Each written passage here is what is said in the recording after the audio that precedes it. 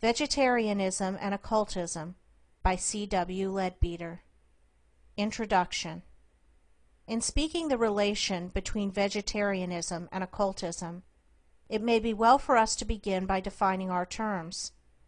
We all know what is meant by vegetarianism, and although there are several varieties of it, it will not be necessary to discuss them. The vegetarian is one who abstains from eating flesh food. There are some of them who admit such animal products as are obtained without destroying the life of the animal, as for example, milk, butter, and cheese. There are others who restrict themselves to certain varieties of the vegetable, to fruit and nuts perhaps. There are others who prefer to take only such food as can be eaten uncooked. Others will take no food which grows underground, such as potatoes, turnips, carrots, etc. We need not concern ourselves with these divisions, but simply define the vegetarian as one who abstains from any food which is obtained by the slaughter of animals, of course including birds and fish. How shall we define occultism? The word is derived from the Latin occultus, hidden, so that it is the study of the hidden laws of nature. Since all the great laws of nature are in fact working in the invisible world far more than the visible, occultism involves the acceptance of a much wider view of nature than that which is ordinarily taken. The occultist, then, is a man who studies all the laws of nature that he can reach, or of which he can hear, and as a result of his study, he identifies himself with these laws and devotes his life to the service of evolution. How does occultism regard vegetarianism? It regards it very favorably, and that for many reasons. These reasons may be divided into two classes: those which are ordinary and physical, and those which are occult or hidden. There are many reasons in favor of vegetarianism, which are down here on the physical plane and patent to the eye of anyone who will take the trouble to examine the subject, and these will operate with the occult student even more strongly than with the ordinary man. In addition to these, and altogether beyond them, the occult student knows of other reasons which come from the study of those hidden laws which are as yet so little understood by the majority of mankind. We must therefore divide our consideration of these reasons into two parts, first taking the ordinary and physical. Even these ordinary reasons may themselves be subdivided into two classes, the first containing those which are physical and, as it were, selfish, and secondly those which may be described as the moral and unselfish considerations. First, then, let us take the reasons in favor of vegetarianism, which concern only the man himself and are purely upon the physical plane. For the moment, we will put aside the consideration of the effect upon others, which is so infinitely more important, and think only of the results for the man himself.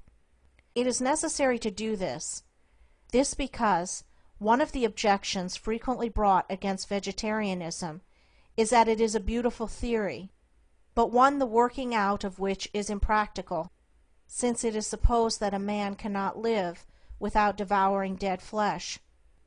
That objection is irrational, and is founded upon ignorance or perversion of facts. I am myself an example of its falsity, for I have lived without the pollution of flesh food, without meat, fish, or fowl, for the last 38 years, and I not only still survive, but I have been during all that time in remarkably good health. Nor am I in any way peculiar in this, for I know some thousands of others who have done the same thing. I know some younger ones who have been so happy as to be unpolluted by the eating of flesh during their whole lives, and are distinctly freer from disease than those who partake of such things. Assuredly, there are many reasons in favor of vegetarianism from the purely selfish point of view, and I will put that first, because I know that the selfish considerations will appeal most strongly to the majority of people, though I hope that in the case of those who are studying theosophy, we may assume that the moral considerations which I shall later adduce, will sway them far more forcibly. End of introduction. Section 1 of Vegetarianism and Occultism. We want the best. I take it that in food, as well as in everything else, we, all of us, want the best that is within our means. We should like to bring our lives, and therefore our daily food, as a not unimportant part of our lives, into harmony with our aspirations, into harmony with the highest that we know. We should be glad to take what is really best, and if we do not yet know enough to be able to appreciate what is best, then we should be glad to learn to do so. If we think of it, we shall see that this is the case along other lines, as for example, in music, art, or literature. We have been taught from childhood that if we want our musical taste developed along the best lines, we must select only the best music. And if at first we do not fully appreciate or understand it, we must be willing patiently to wait and to listen, until at length something of its sweet beauty dawns upon our souls, and we come to comprehend that which at first awakened no response within our hearts. If we want to appreciate the best in art, we must not fill our eyes with the sensational broadcasts of police news, or with the hideous abominations which are miscalled comic pictures, but we must steadily look and learn until the mystery of the work of Turner begins to unfold to our patient contemplation, or the grand breadth of Velasquez comes within our power to understand.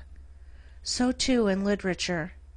It has been the sad experience of many that much of the best and the most beautiful is lost to those whose mental food consists exclusively of the sensational paper or the cheap novel, or that frothy mass of waste material which is thrown up like scum upon the molten metal of life, novelettes, serials, and fragments of a type which neither teach the ignorant, nor strengthen the weak, nor develop the immature.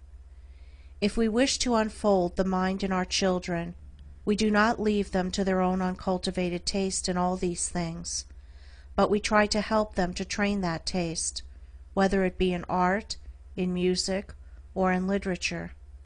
Surely, then, we may seek to find the best in physical as well as in mental food, and surely we must find this not by mere blind instinct, but by learning to think and to reason out the matter from the higher point of view. There may be those in the world who have no desire for the best, who are willing to remain on the lower levels, and consciously and intentionally to build into themselves that which is coarse and degrading. But surely there are many who wish to rise above this, who would gladly and eagerly take the best if only they knew what it was, or if their attention was directed to it. There are men and women who are morally of the highest class, who yet have been brought up to feed with the hyenas and the wolves of life, and have been taught that their necessary dietary was the corpse of a slaughtered animal. It needs but little thought to show us that this horror cannot be the highest and the purest, and that if we ever wish to raise ourselves in the scale of nature, if we ever wish that our bodies shall be pure and clean as the temples of the Master should be, we must abandon this loathsome custom, and take our place among the princely hosts who are striving for the evolution of mankind, striving for the highest and the purest in everything, for themselves as well as for their fellow men. Let us see in detail why a vegetarian diet is emphatically the purest and the best. End of Section 1. Section 2 of Vegetarianism and Occultism. More nutriment. First, because vegetables contain more nutriment than an equal amount of dead flesh.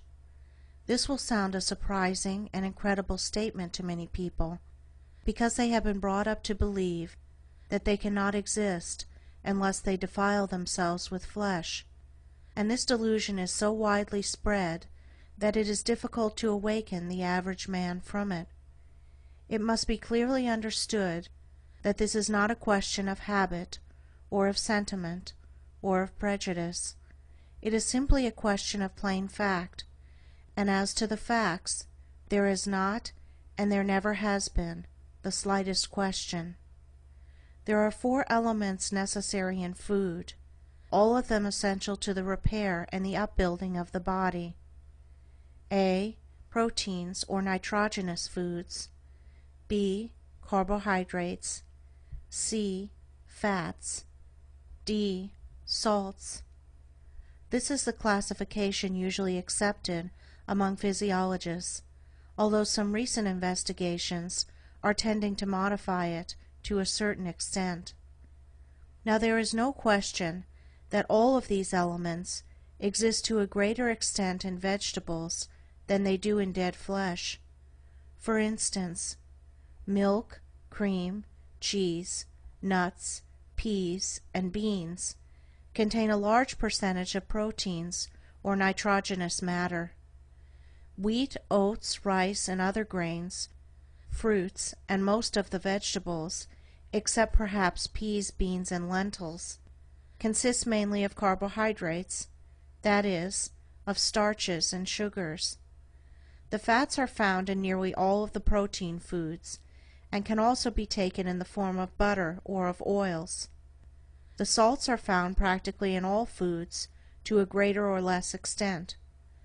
They are of the utmost importance in the maintenance of the body tissues, and what is called saline starvation is the cause of many diseases. It is sometimes claimed that flesh meat contains some of the things to a larger degree than vegetables, and some tables are drawn up in such a way as to suggest this. But once more, this is a question of facts, and must be faced from that point of view. The only sources of energy in dead flesh are the protein matter contained therein, and the fat, and as the fat in it certainly has no more value than other fat, the only point to be considered is the proteins. Now it must be remembered that proteins have only one origin. They are organized in plants and nowhere else. Nuts, peas, beans, and lentils are far richer than any kind of flesh in these elements, and they have this enormous advantage, that the proteins are pure, and therefore contain all the energy originally stored up in them during their organization. In the animal body, these proteins, which the animal has absorbed from the vegetable kingdom during its life, are constantly passing down to disorganization, during which descent the energy originally stored in them is released. Consequently, what has been used already by one animal cannot be utilized by another. The proteins are estimated in some of these tables by the amount of nitrogen contained therein, but in flesh meat there are many products of tissue change, such as urea, uric acid, and creatine, all of which contain nitrogen, and are therefore estimated as proteins, though they have no food value whatsoever. Nor is this all the evil, for this tissue change is necessarily accompanied by the formation of various poisons, which are always to be found in flesh of any kind, and in many cases the virulence of these poisons is very great. So you will observe that if you gain any nourishment from the eating of dead flesh, you obtain it because during its life the animal consumed vegetable matter.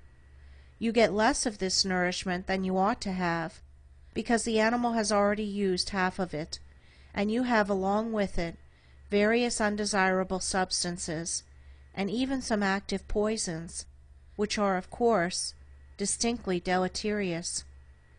I know that there are many doctors who will prescribe the loathsome flesh diet in order to strengthen people, and that they will often meet with a certain amount of success, though even on this point they are by no means agreed. For Dr. Milner Fothergill writes, "All the bloodshed caused by the warlike disposition of Napoleon is as nothing compared to the loss of life among the myriads of persons who have sunk into their graves through a displaced confidence in the supposed value of beef tea.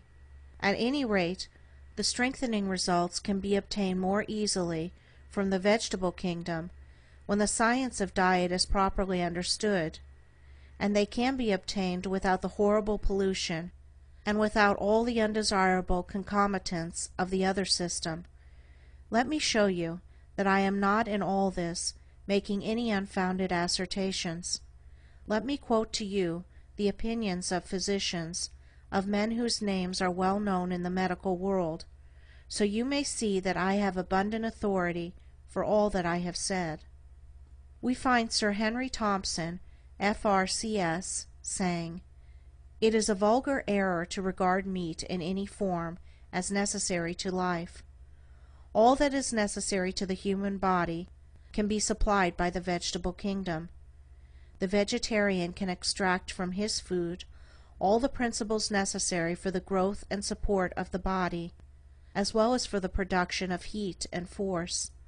It must be admitted as a fact beyond all question that some persons are stronger and more healthy who live on that food. I know how much of the prevailing meat diet is not merely a wasteful extravagance, but a source of serious evil to the consumer." There is a definite statement by a well-known medical man. Then we may turn to the words of a Fellow of the Royal Society, Sir Benjamin Ward Richardson, M.D. He says, "It must be honestly admitted that weight by weight, vegetable substance, when carefully selected, possesses the most striking advantages over animal food in nutritious value. I should like to see a vegetarian and fruit-living plan put into general use, and I believe it will be." The well-known physician, Dr. William S. Playfair, C.B., has said quite clearly, "Animal diet is not essential to man." And we find Dr. F.J. Sykes, B.Sc., the Medicat official for St. Pancras, writing, "Chemistry is not antagonistic to vegetarianism any more than biology is. Flesh food is certainly not necessary to supply the nitrogenous products required for the repair of tissues. Therefore, a well-selected diet from the vegetable kingdom is perfectly right, from the chemical point of view, for the nutrition of men." Dr. Francis Vacher, F.R.C.S., F.C.S., remarks, "I have no belief that a man is better physically or mentally for taking flesh food." Dr. Alexander Haig, F.P., C.P., the leading physician of one of the great London hospitals, has written, that it is easily possible to sustain life on the products of the vegetable kingdom needs no demonstration for physiologists.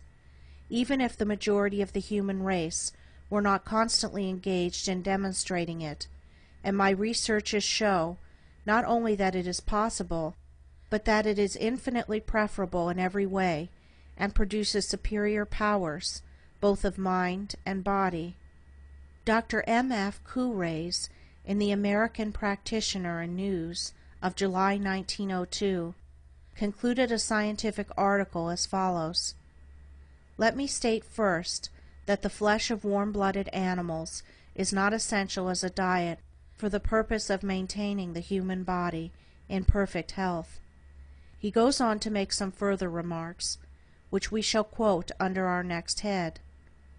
The Dean of the Faculty of Jefferson Medical College of Philadelphia said, "It is a well-known fact that cereals as articles of daily food hold a high place in the human economy. They contain constituents amply sufficient to sustain life in its highest form. If the value of cereal food products were better known, it would be a good thing for the race. Nations live and thrive upon them alone, and it has been fully demonstrated that meat is not a necessity." There you have a number of plain statements, and all of them are taken from the writings of well-known men who have made a considerable study of the chemistry of foods. It is impossible to deny that a man can exist without this horrible flesh diet, and furthermore that there is more nutriment in an equal amount of vegetable than of dead flesh. I could give you many other quotations, but those above mentioned are sufficient, and they are fair samples of the rest. End of Section 2. Section 3 of Vegetarianism and Occultism. Less disease. Second, because many diseases come from this loathsome habit of devouring dead bodies. Here again, I could easily give you a long list of quotations, but as before, I will be satisfied with a few. Dr. Hosea Oldfield, MRCS, LRCP, writes, "Flesh is an unnatural food, and therefore tends to create functional disturbances. As it is taken in modern civilizations, it is infected with such terrible diseases, readily communicable to man, as cancer, consumption, fever, intestinal worms, etc., to an enormous extent. There is little need to wonder that flesh-eating is one of the most serious causes of the diseases that carry off 99 out of every 100 people that are born." Sir Edward Saunders tells us, "Any attempt to teach mankind that beef and beer are not necessary for health and efficiency must be good, and must tend to thrift and happiness, and as this goes on, I believe we shall hear less of gout, Bright's disease, and trouble with the liver and the kidneys in the former, and less of brutality and wife-beating and murder in the latter. I believe that the tendency is towards vegetarian diet, that it will be recognized as fit and proper, and that the time is not far distant when the idea of animal food will be found revolting to civilized man." Sir Robert Christison, M.D., asserts positively that the flesh and secretions of animals affected with carbuncular diseases, analogous to anthrax, are so poisonous that those who eat the product of them are apt to suffer severely, the disease taking the form either of inflammation of the digestive canal or of an eruption of one or more carbuncles. Dr. A. Kingsford of the University of Paris says, "Animal meat may directly endanger many painful and loathsome diseases. Scrofula itself, that fecund source of suffering and death, not improbably owes its origin to flesh-eating habits. It is a curious fact that the word scrofula is derived from scrofa, a sow. To say that one has scrofula is to say that he has swine's evil." In his 5th report to the Privy Council in England, we find Professor Gamgee stating that 1/5 of the total amount of meat consumed is derived from animals killed in a state of malignant disease, while Professor A. Winter Blythe, FRCS, writes, "Economically speaking, flesh is not necessary, and meat seriously diseased may be so prepared as to look like fairly good meat. Many an animal with advanced diseases of the lung yet shows to the naked eye no appearance in the flesh which differs from the normal." Dr. M. K. Coombs, in the article above quoted, remarks, "We have many substitutes for meat which are free from the deleterious effects of that food upon the animal economy, namely, in the production of rheumatism, gout, and all other kindred diseases, to say nothing of cerebral congestion, which frequently terminates in apoplexy, and venal diseases of one kind and another, migraine, and many other such forms of headache, resulting from the excessive use of meat, and often produced when meat is not eaten to excess."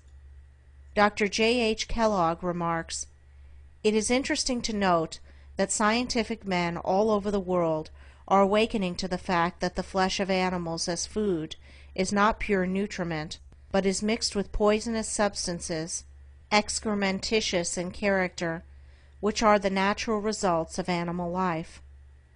The vegetable stores up energy. It is from the vegetable world, the coal and the wood, that the energy is derived which runs our steam engines, pulls our trains, drives our steamships, and does the work of civilization. It is from the vegetable world that all animals, directly or indirectly, derive the energy which is manifested by animal life through muscular and mental work. The vegetable builds up, the animal tears down. The vegetable stores up energy, the animal expends energy. Various waste and poisonous products result from the manifestation of energy, whether by the locomotive or the animal. The working tissues of the animal are enabled to continue their activity only by the fact that they are continually washed clean by the blood, a never-ceasing stream flowing through and about them, carrying away the poisonous products resulting from their work as rapidly as they are formed. The venous blood owes its character to these poisons, which are removed by the kidneys, lungs, skin, and bowels. The flesh of a dead animal contains a great quantity of these poisons, the elimination of which ceases at the instant of death, although their formation continues for some time after death. An eminent French surgeon recently remarked that beef tea is a veritable source of poisons. Intelligent physicians everywhere are coming to recognize these facts and to make a practical application of them.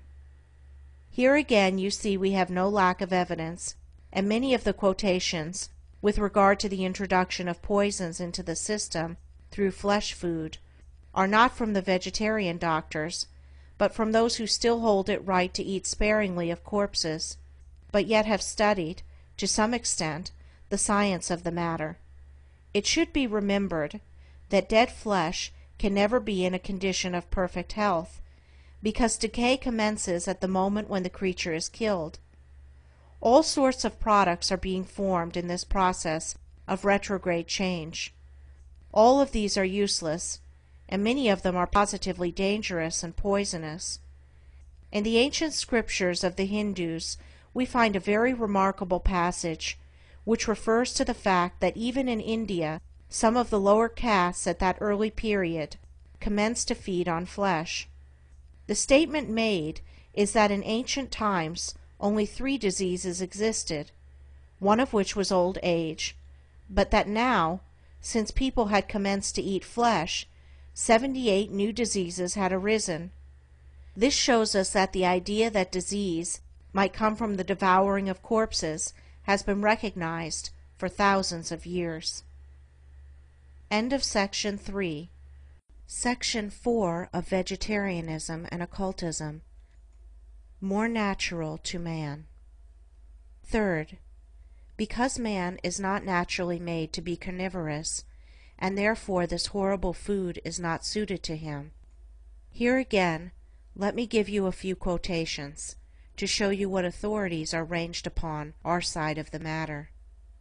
Baron Cuvier himself writes, "The natural food of man, judging from his structure, consists of fruit, roots, and vegetables."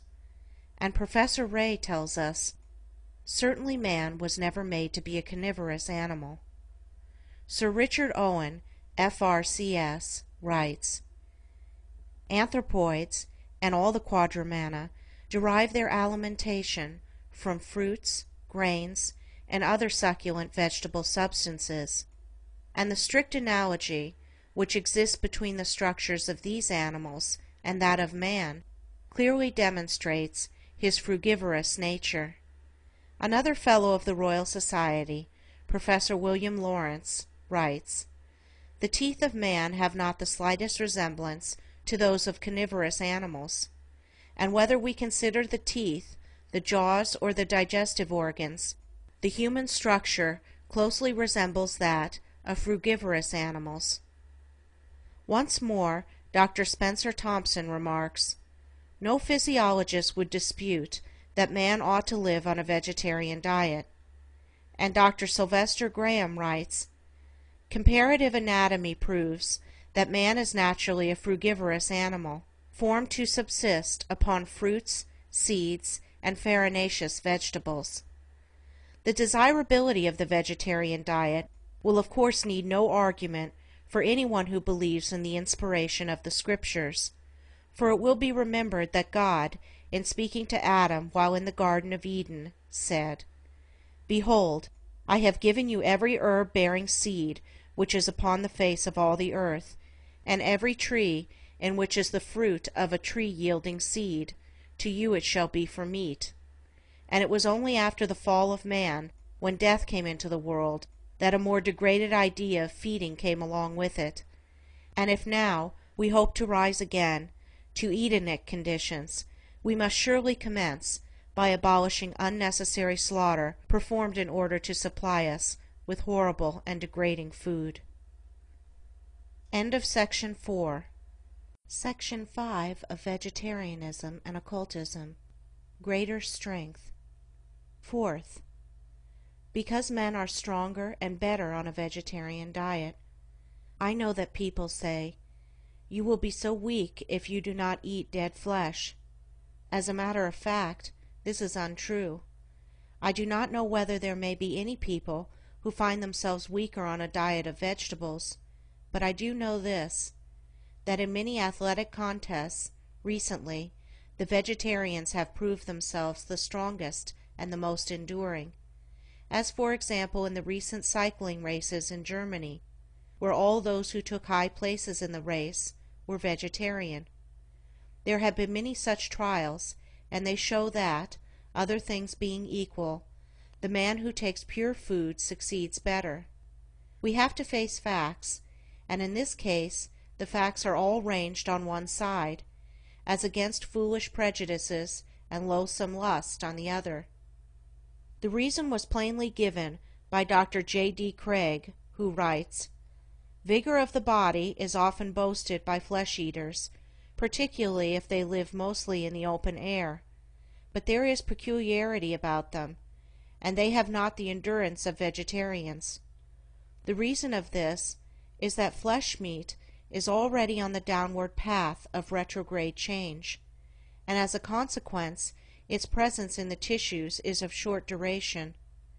The impetus given to it in the body of the animal from which it was taken is reinforced by another impulse in the second one, and for these reasons what energy it does contain is soon given out, and there are urgent demands for more to take its place.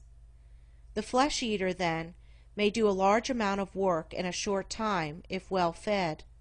He soon gets hungry, however, and when so, becomes weak. On the other hand, vegetable products are of slow digestion. They contain all of the original store of energy, and no poisons. Their retrograde change is less rapid than meat, having just commenced, and therefore their force is released more slowly with less loss, and the person nourished by them can work for a long time without food if necessary, and without discomfort. The people in Europe who abstain from flesh are of the better and more intelligent class, and the subject of endurance has been approached and thoroughly investigated by them. In Germany and England a number of notable athletic contests that required endurance have been made between flesh-eaters and vegetarians, with the result that the vegetarian has invariably come off victorious. We shall find, if we investigate, that this fact has been known for a long time, for even in ancient history we find traces of it. It will be recollected that of all the tribes of Greeks, the strongest and the most enduring, by universal admission and reputation, were the Spartans, and the simplicity of their vegetable diet is a matter of common knowledge. Think too of the Greek athletes, those who prepared themselves with such care for participation in the Olympian and Isthmian games. If you will read the classics, you will find that these men, who in their own line surpassed all the rest of the world, lived upon figs, nuts, cheese, and maize.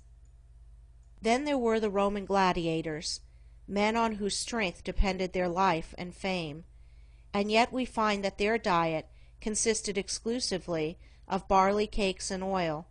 They knew well that this was the most strengthening food. All these examples show us that the common and persistent fallacy that one must eat flesh in order to be strong has no foundation in fact. Indeed, the exact contrary is true. Charles Darwin remarked in one of his letters, "The most extraordinary workers I ever saw, the laborers in the mines of Chile, live exclusively on vegetable food, including many seeds of leguminous plants." Of the same miners, Sir Francis Head writes, "It is usual for the copper miners of central Chile to carry loads of ore of 200 pounds weight up 80 perpendicular yards 12 times a day, and their diet is entirely vegetarian, a breakfast of figs and small loaves of bread, a dinner of boiled beans, and a supper of roasted wheat." Mr. F.T. Wood, in his Discoveries at Ephesus, writes, "The Turkish porters in Smyrna often carry from 400 to 600 pounds weight on their backs, and the captain one day pointed out to me one of his men who had carried an enormous bale of merchandise, weighing 800 pounds, up an incline into an upper warehouse, so that with this frugal diet their strength was unusually great." Of these same Turks, Sir William Fairbairn has said, "The Turk can live and fight where soldiers of any other nationality would starve. His simple habits, his abstinence from intoxicating liquors, and his normal vegetarian diet enable him to suffer the greatest hardships and to exist on the scantiest and simplest of foods." I myself can bear witness to the enormous strength displayed by the vegetarian Tamil coolies of the south of India, for I have frequently seen them carry loads which astonished me. I remember in one case standing upon the deck of a steamer and watching one of these coolies take a huge case upon his back and walk slowly but steadily down a plank to the shore with it and deposit it in a shed. The captain standing by me remarked with surprise, "Why, it took 4 English laborers to get that case on board in the docks at London." I have also seen another of these coolies, after having had a great piano put on his back, carry it unaided for a considerable distance. Yet these men are entirely vegetarian, for they live chiefly upon rice and water, with perhaps, occasionally, a little tamarind for flavoring. On the same subject, Dr. Alexander Haig, whom we have already quoted, writes, "The effect of getting free from uric acid has been to make my bodily powers quite as great as they were 15 years ago. I scarcely believe that even 15 years ago I could have undertaken the exercise in which I now indulge with absolute impunity, with freedom from fatigue and distress at the time, and from stiffness next day. Indeed, I often say that it is impossible now to tire me, and relatively I believe this is true." This distinguished physician became a vegetarian because from his study of the diseases caused by the presence of uric acid in the system, he discovered that flesh-eating was the chief source of this deadly poison. Another interesting point which he mentions is that his change of diet brought about in him a distinct change of disposition, that whereas he found himself constantly nervous and irritable, he now became much steadier and calmer and less angry. He fully realizes that this is due to the change in his food. If we require any further evidence, we have it close to our hand in the animal kingdom. We shall observe that there the carnivora are not the strongest, but that all the work of the world is done by the herbivora, by horses, mules, oxen, elephants, and camels. We do not find that men can utilize the lion or the tiger, or that the strength of these savage flesh-eaters is at all equal to that of those who assimilate directly from the vegetable kingdom. End of Section 5. Section 6 of Vegetarianism and Occultism. Less animal passion. Fifth, because the eating of dead bodies leads to indulgence in drink, and increases animal passions in man. Mr. H.P. Fowler, who has studied and lectured on dipsomania for 40 years, declares that the use of flesh foods, by the excitation that it exercises on the nervous system, prepares the way for habits of intemperance in everything, and the more flesh is consumed, the more serious is the danger of confirmed alcoholism. Many experienced physicians have made similar experiments and wisely act on them in their treatment of dipsomaniacs. The lower part of man's nature is undoubtedly intensified by the habit of feeding upon corpses. Even after eating a full meal of such horrible material, a man still feels unsatisfied, for he is still conscious of a vague uncomfortable sense of want, and consequently he suffers greatly from nervous strain. This craving is the hunger of the bodily tissues, which cannot be renewed by the poor stuff offered to them as food. To satisfy this vague craving, or rather to appease these restless nerves so that it will no longer be felt, recourse is often had to stimulants. Sometimes alcoholic beverages are taken, sometimes an attempt is made to allay these feelings with black coffee, and at other times strong tobacco is used in the endeavor to soothe the irritated, exhausted nerves. Here we have the beginning of intemperance, for in the majority of cases intemperance began in the attempt to allay, with alcoholic stimulants, the vague uncomfortable sense of want which follows the eating of impoverished food that does not feed. There is no doubt that drunkenness, and all the poverty, wretchedness, disease and crime associated with it, may frequently be traced to errors of feeding. We might follow out this line of thought indefinitely.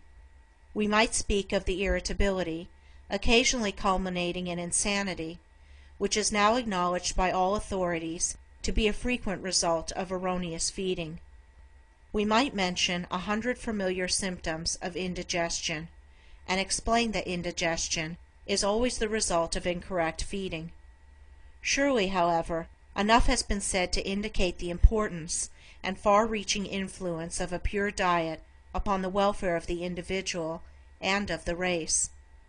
Mr. Bramwell Booth, the chief of the Salvation Army, has issued a pronunciamento upon the subject of vegetarianism, in which he speaks strongly and decidedly in its favor, giving a list of no less than 19 good reasons why men should abstain from the eating of flesh. He insists that a vegetarian diet is necessary to purity, to chastity, and to the perfect control of the appetites and passions, which are so often the source of great temptation. He remarks that the growth of meat-eating among the people is one of the causes of the increase of drunkenness, and that it also favors indolence, sleepiness, want of energy, indigestion, constipation, and other like miseries and degradations. He also states that eczema, piles, worms, dysentery, and severe headaches are frequently brought on by flesh diet, and that he believes the great increase in consumption and cancer during the last 100 years to have been caused by the corresponding increase in the use of animal food. End of Section 6. Section 7 of Vegetarianism and Occultism. 6th. Because the vegetable diet is in every way cheaper as well as better than flesh. In the encyclical just mentioned, Mr. Booth gives as one of his reasons for advocating it, that a vegetarian diet of wheat, oats, maize and other grains, lentils, peas, beans, nuts, and similar food is more than 10 times as economical as a flesh diet. Meat contains half its weight in water, which has to be paid for as though it were meat. A vegetable diet, even if we allow cheese, butter, and milk, will cost only about a quarter as much as a mixed diet of flesh and vegetables. Tens of thousands of our poor people, who have now the greatest difficulty to make ends meet after buying flesh food, would by the substitution of fruit and vegetables and other economical foods be able to get along in comfort. There is also an economic side of this question which must not be ignored. Note how many more men could be supported by a certain number of acres of land which were devoted to the growing of wheat, than by the same amount of land which was laid out in pasture. Think, too, for how many more men healthily work upon the land would be found in the former case than in the latter, and I think you will begin to see that there is a great deal to be said from this point of view also. End of Section 7. Section 8 of Vegetarianism and Occultism. The Sin on Slaughter. Hitherto we have been speaking of what we have called the physical and selfish considerations which should make a man give up the eating of this dead flesh, and turn him, even though only for his own sake, to a purer diet.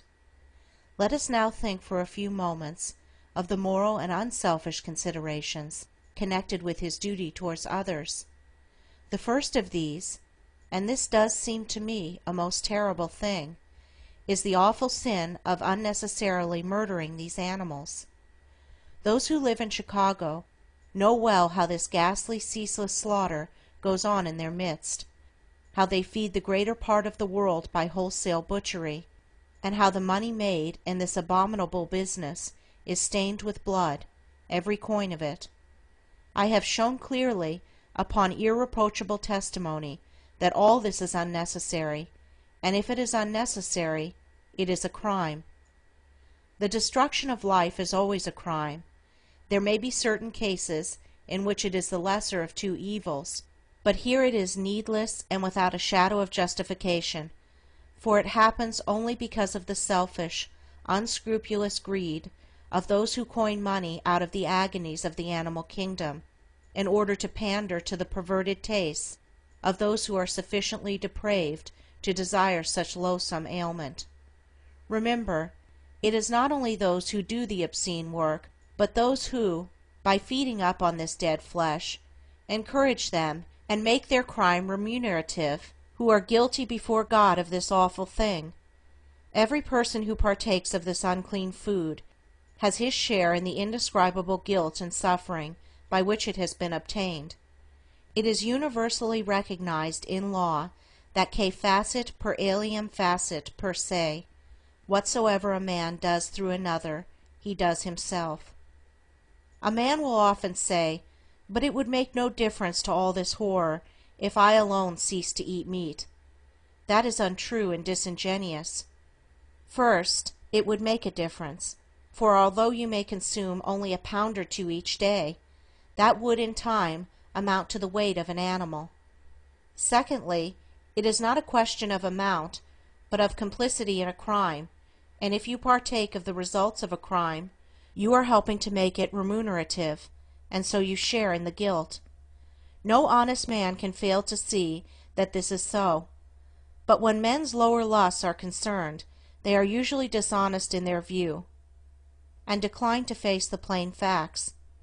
There surely can be no difference of opinion as to the proposition that all this horrible, unnecessary slaughter is indeed a terrible crime. Another point to be remembered is that there is dreadful cruelty connected with the transport of these miserable animals, both by land and sea, and there is often dreadful cruelty in the slaughtering itself. Those who seek to justify these loathsome crimes will tell you that an endeavor is made to murder the animals as rapidly and painlessly as possible, but you have only to read the reports to see that in many cases these intentions are not carried out, and appalling suffering ensues. End of Section 8. Section 9 of Vegetarianism and Occultism. The Degradation of the Slaughterman. Yet another point to be considered is the wickedness of causing degradation and sin in other men. If you yourselves had to use the knife or the pole-axe, and slaughter the animal before you, so you could feed upon its flesh, you would realize the sickening nature of the task, and would soon refuse to perform it. Would the delicate ladies who devour sanguinary beefsteaks like to see their sons working as slaughtermen? If not, then they have no right to put this task upon some other woman's son. We have no right to impose upon a fellow citizen work which we ourselves should decline to do. It may be said that we force no one to undertake this abominable means of livelihood, but that is a mere tergiversation, for in eating this horrible food we are making a demand that someone shall brutalize himself, that someone shall degrade himself below the level of humanity. You know that a class of men has been created by the demand for this food, a class of men which has an exceedingly bad reputation. Naturally, those who are brutalized by such unclean work as this prove themselves brutal in other relations as well. They are savage in their disposition and bloodthirsty in their quarrels, and I have heard it stated that in many a murder case evidence has been found that the criminal employed the particular twist of the knife which is characteristic of the slaughterman.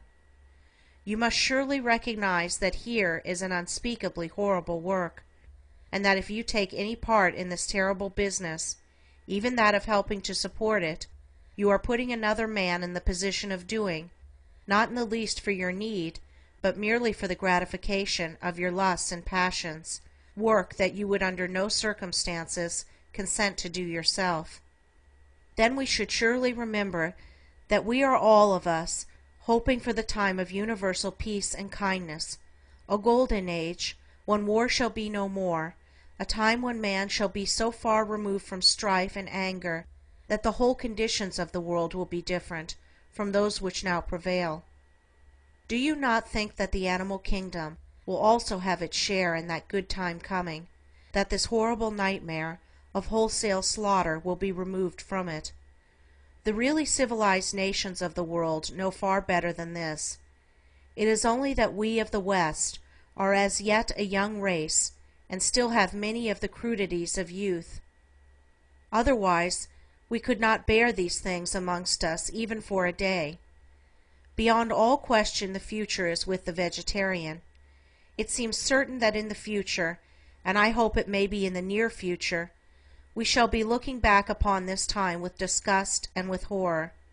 In spite of all its wonderful discoveries, in spite of its marvelous machinery, in spite of the enormous fortunes that have been made in it, I am certain that our descendants will look back upon this age as one of only partial civilization, and in fact but little removed from savagery.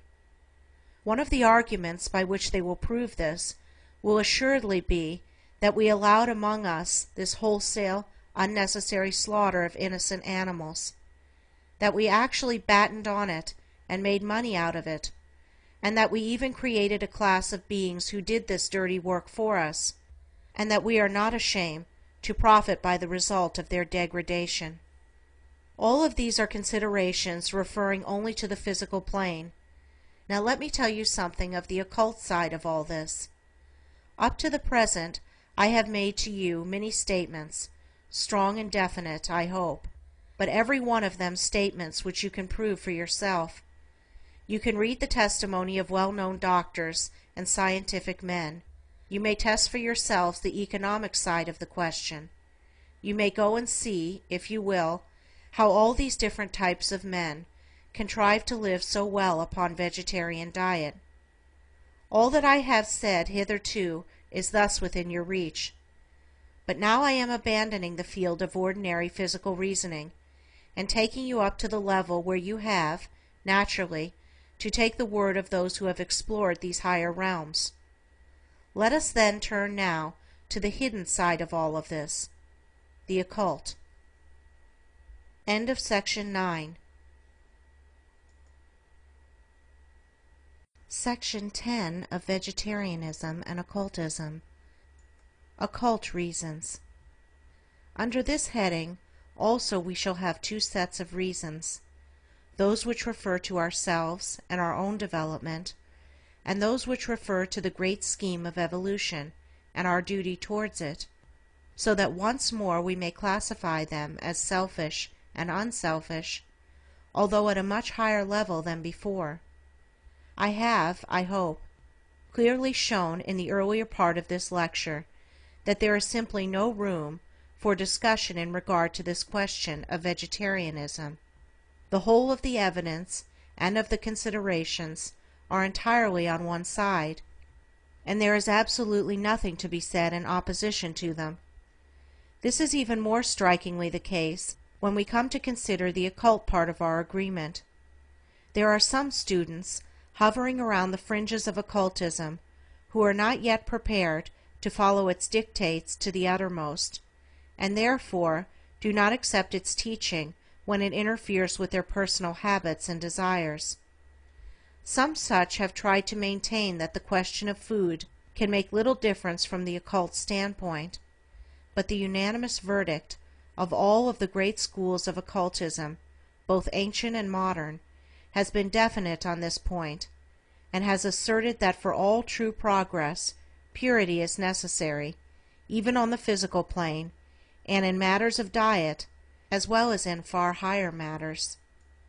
In many books and lectures I have already explained the existence of the different planes of nature and of the vast unseen world all about us, and I have also had occasion to refer often to the fact that man has within himself matter belonging to all these higher planes, so that he is furnished with a vehicle corresponding to each of them, through which he can receive impressions, and by means of which he can act. Can these higher bodies of man be in any way affected by the food which enters into the physical body with which they are so closely connected? Assuredly they can, and for this reason. The physical matter in man is in close touch with the astral and mental matter, so much so that each is to a great extent a counterpart of the other. There are many types and degrees of density among astral matter, for example, so that it is possible for one man to have an astral body built of coarse and gross particles, while another may have one which is much more delicate and refined. As the astral body is the vehicle of the emotions, passions, and sensations, it follows that the man whose astral body is of the grosser type will be chiefly amenable to the grosser varieties of passion and emotion, whereas the man who has a finer astral body will find that its particles most readily vibrate in response to higher and more refined emotions and aspirations. The man, therefore, who builds gross and undesirable matter into his physical body is thereby drawing into his astral body matter of a coarse and unpleasant type as its counterpart. We all know that on the physical plane the effect of overindulgence in dead flesh is to produce a coarse, gross appearance in the man. That does not mean that it is only the physical body which is in an unlovely condition. It means also that those parts of the man which are invisible to our ordinary sight, the astral and the mental bodies, are not in good condition either. Thus a man who is building himself a gross and impure physical body is building for himself at the same time coarse and unclean astral and mental bodies as well. That is visible at once to the eye of the developed clairvoyant. The man who learns to see these higher vehicles sees at once the effects on the higher bodies produced by impurity in the lower. He sees at once the difference between the man who feeds his physical vehicle with pure food and the man who puts into it this loathsome, decaying flesh. Let us see how this difference will affect the man's evolution. End of section 10. Section 11 of Vegetarianism and Occultism. Impure Vehicles. It is clear that a man's duty with regard to himself is to develop all his different vehicles as far as possible, in order to make them finished instruments for the use of the soul. There is a still higher stage in which that soul itself is being trained to be a fit instrument in the hands of the Deity, a perfect channel for the divine grace. But the first step towards this high aim is that the soul itself shall learn thoroughly to control the lower bodies, so that there shall be in them no thought or feeling except those which the soul allows. All these vehicles, therefore, should be in the highest possible condition of efficiency. All should be pure and clean and free from taint. And it is obvious that this part never be so long as the man absorbs into the physical encasement such undesirable constituents. Even the physical body and its sense perceptions can never be at their best unless the food is pure. Anyone who adopts vegetarian diet will speedily begin to notice that his sense of taste or smell is far keener than it was when he fed upon flesh, and that he is now able to discern a delicate difference of flavors in foods which before he had thought of as tasteless, such as rice and wheat. The same thing is true to a still greater extent with regard to the higher bodies. Their senses also cannot be clear if impure and coarse matter is drawn into them. Anything of this nature clogs and dulls them, so that it becomes more difficult for the soul to use them. This is a fact which has always been recognized by the student of occultism. You will find that all those who in ancient days entered upon the mysteries were men of the utmost purity, and of course invariably vegetarian. Carnivorous diet is fatal to anything like real development, and those who adopt it are throwing serious and unnecessary difficulties in their own way. I am well aware that there are other and still higher considerations which are of greater weight than anything upon the physical plane, and that the purity of the heart and of the soul is more important to a man than that of the body.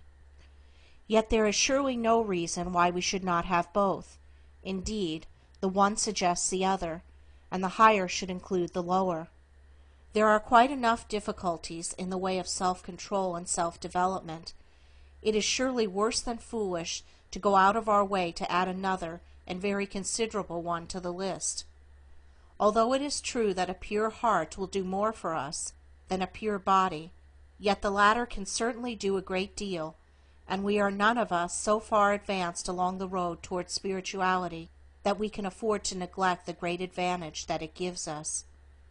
Anything that makes our path harder than it need be is emphatically something to be avoided.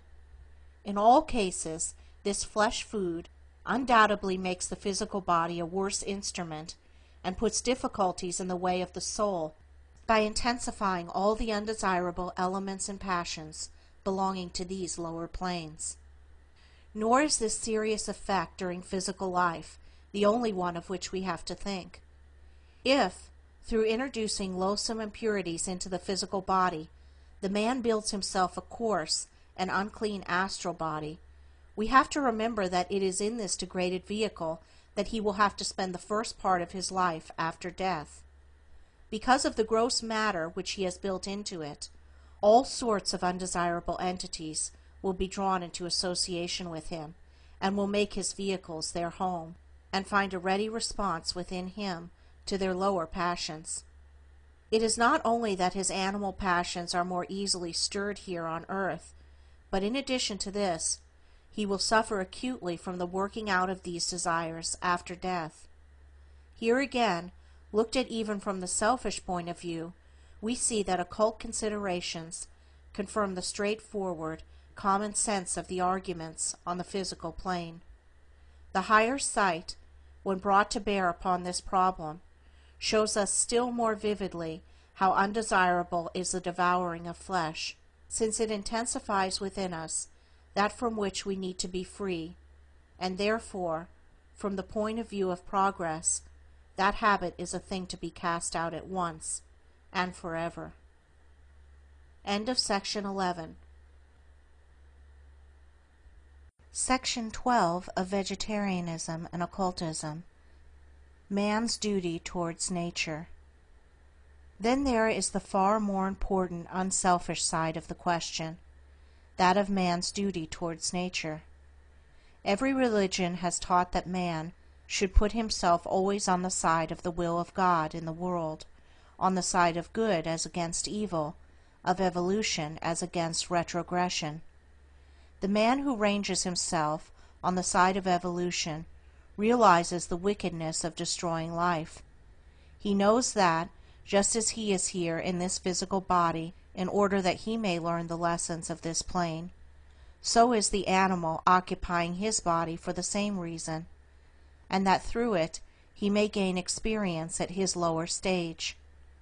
He knows that the life behind the animal is the divine life, that all life in the world is divine, that animals therefore are truly our brothers, even though they may be younger brothers, and we have no sort of right to take their lives for the gratification of our perverted tastes, no right to cause them untold agony and suffering merely to satisfy our degraded and detestable lusts. We have brought things to such a pass with our miscalled sport and our wholesale slaughterings that all wild creatures fly from the sight of us. Does that seem like the universal brotherhood of God's creatures? Is that your idea of the golden age of the worldwide kindliness that is to come? A condition when every living thing flees from the face of man because of his murderous instincts? There is an influence flowing back upon us from all this, an effect which you can hardly realize unless you are able to see how it looks when regarded with the sight of the higher plane.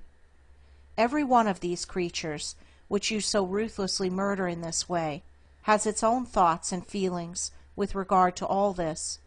It has horror, pain, and indignation, and an intense but unexpressed feeling of the hideous injustice of it all. The whole atmosphere about us is full of it. Twice lately I have heard from psychic people that they felt the awful aura or surroundings of Chicago even many miles away from it. Mrs. Besant herself told me the same thing years ago in England, that long before she came in sight of Chicago she felt the horror of it, and the deadly pall of depression descending upon her, and asked, "Where are we, and what is the reason that there should be this terrible feeling in the air?" To sense the effect as clearly as this is beyond the reach of the person who is not developed, but though all the inhabitants may not be directly conscious of it and recognize it, as Mrs. Besant did, they may be sure that they are suffering from it unconsciously, and that that terrible vibration of horror and fear and injustice is acting upon every one of them, even though they do not know it. End of section 12. Section 13 of Vegetarianism and Occultism. Ghastly unseen results.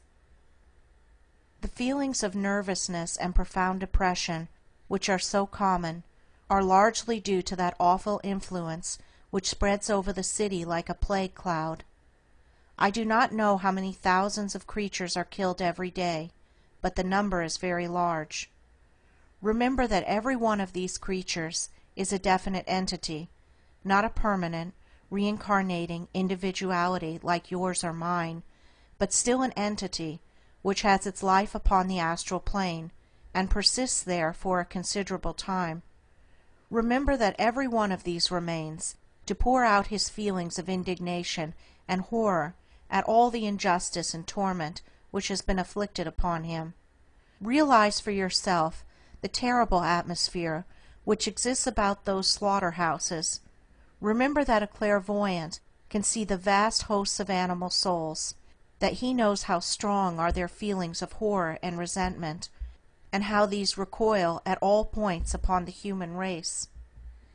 They react most of all upon those who are least able to resist them, upon the children, who are more delicate and sensitive than the hardened adult.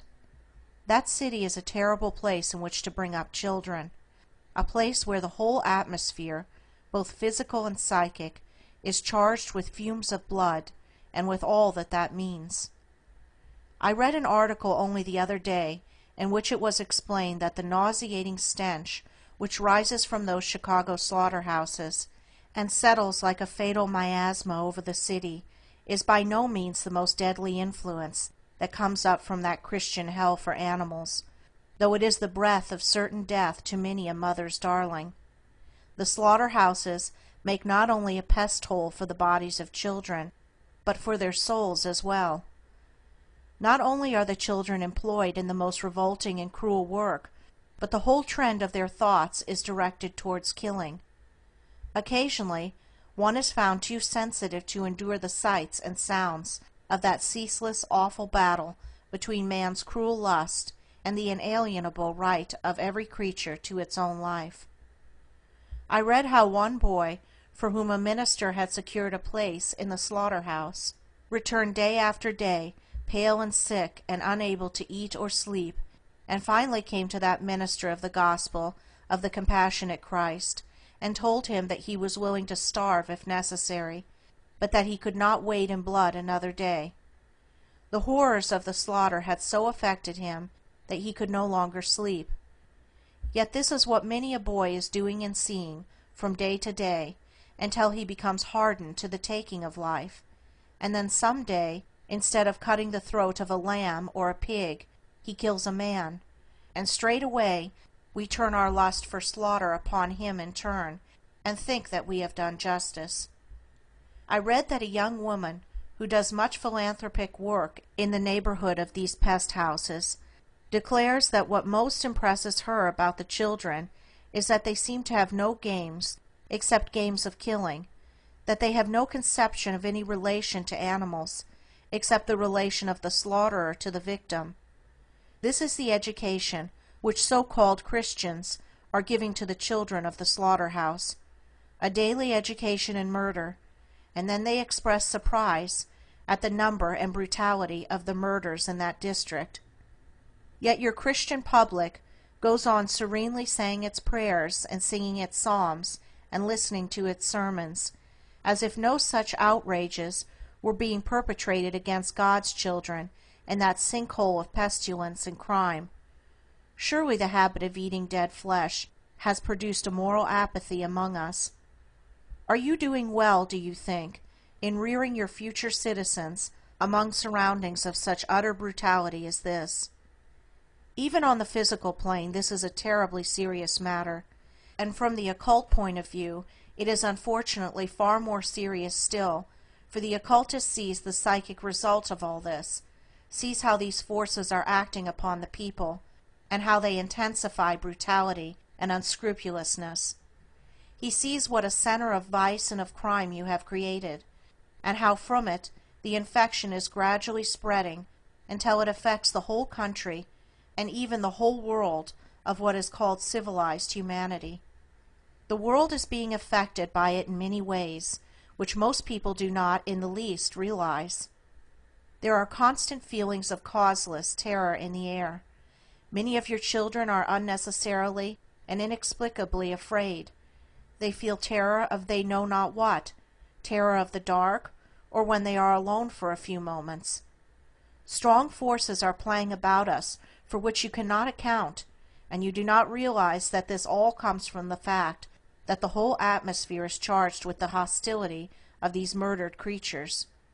The stages of evolution are closely interrelated, and you cannot do wholesale murder in this way upon your younger brothers without feeling the effect terribly among your own innocent children. Surely a better time shall come when we shall be free from this horrible blot upon our civilization, this awful reproach upon our compassion and our sympathy, and when that comes, we shall find presently that there will be a vast improvement in these matters, and by degrees we shall all rise to a higher level and be freed from all these instinctive terrors and hatreds. End of section 13. Section 14 of Vegetarianism and Occultism. The better time to come. We might all be freed from it very soon, if men and women would only think, for the average man is not after all a brute, but means to be kind, if only he knew how.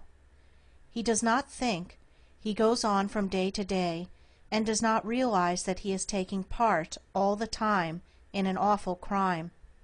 But facts are facts, and there is no escape from them.